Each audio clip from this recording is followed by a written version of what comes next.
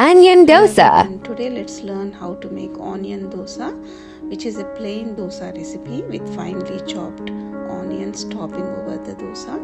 It gives a very yummy taste compared to a plain dosa. This recipe is just less than 5 minutes for breakfast.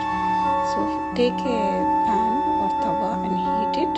Rub the tawa with an onion slice or a wet tissue to get the right temperature. Take a ladle full of batter and drop it at the center.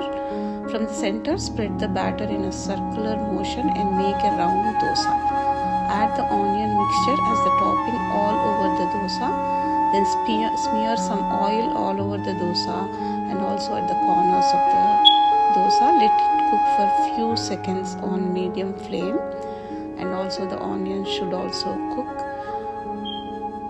Now halfway through you can add gunpowder, which is made of all the spices.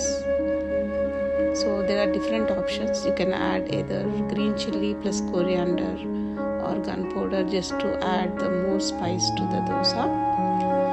Make this onion dosa when you want to make a quick breakfast, when there is no time to make chutney sambar as a side.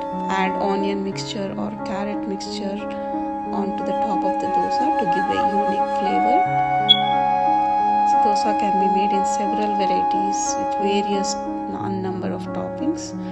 This is one flavor with simple onion topping. Once it's cooked, let's fold the dosa and serve it with chutney or sambar, or you can eat just like that too. Yeah, the process of whole cooking time is just 5 minutes, but one day before night you have to make the batter, which is rice 3 cups to 1 cup urad bean, which you can get in any Indian store, and it should be fermented the whole night.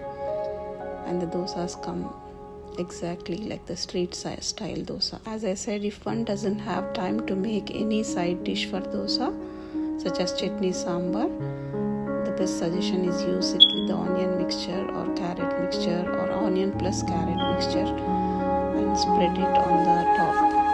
Today I made aloo masala for the side dish.